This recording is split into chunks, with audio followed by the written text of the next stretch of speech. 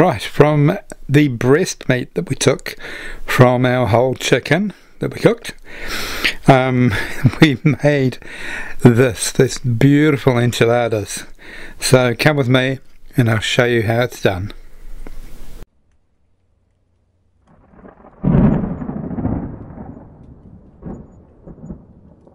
Right, that's our chicken. That's all the breast meat, plus of course all that garlic that we put in there, the garlicky buttery part. Right, firstly in with our onions. So I've got all the vegetables prepared, and by vegetables I mean onions, red capsicum and mushrooms. So I'll just let them get going, and then we'll put the mushrooms in, some seasoning, and the chicken.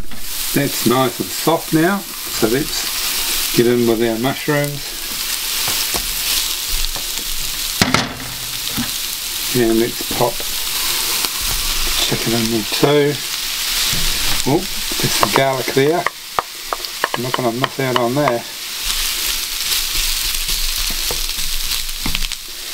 Then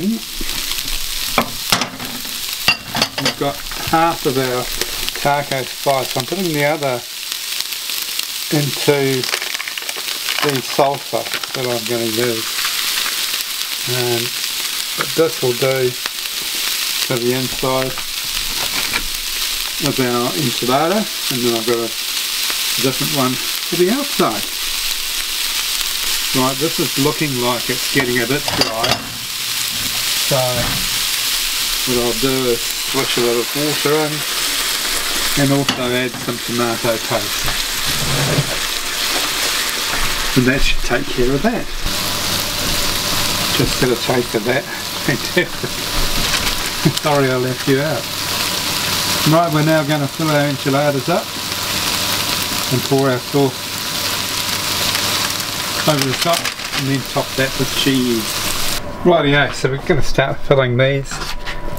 Don't put too much in, otherwise they'll just become soggy messes. So a little bit in there, roll it up like that, and then into our tray. On with the next one, just in case you didn't get that first bit. A little bit there. That's probably a bit too much, never mind.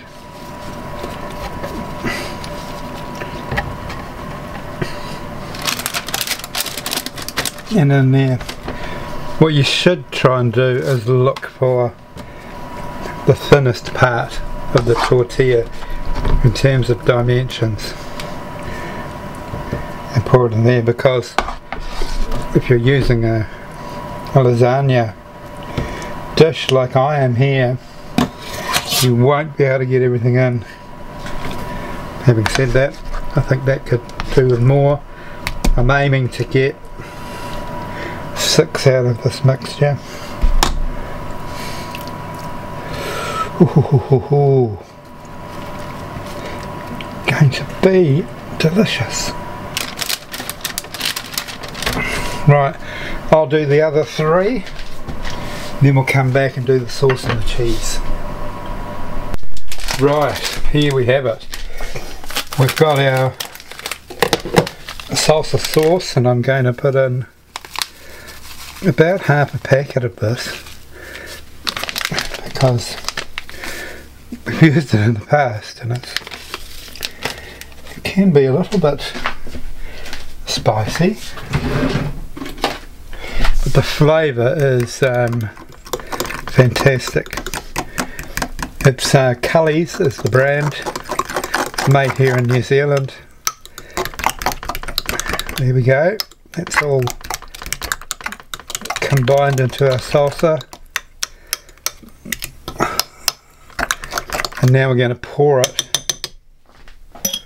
all over these delicious enchiladas.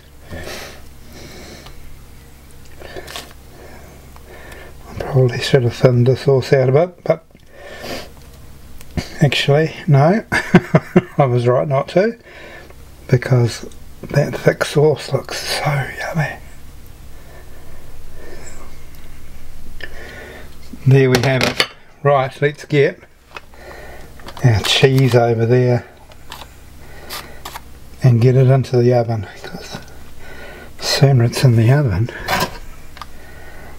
the sooner it's in our stomachs. Right, that's going in the oven now for around about 20 to 25 minutes at 180.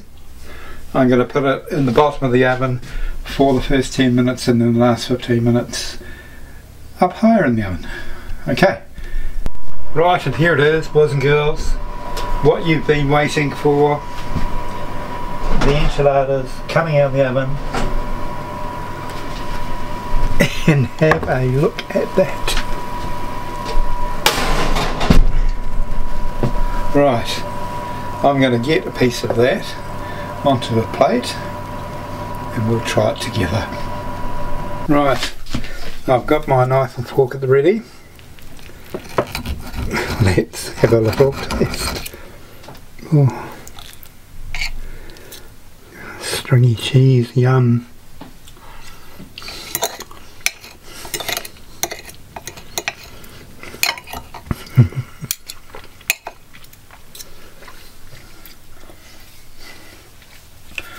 That is divine. That'll do me nicely. Well, thank you so much for coming along and watching this. We've got part 3, which is what we're going to do with the leg and thigh from this whole chicken. So I hope this does give you some ideas about what you can do with a whole chicken. Okay, I will catch you on the next recipe.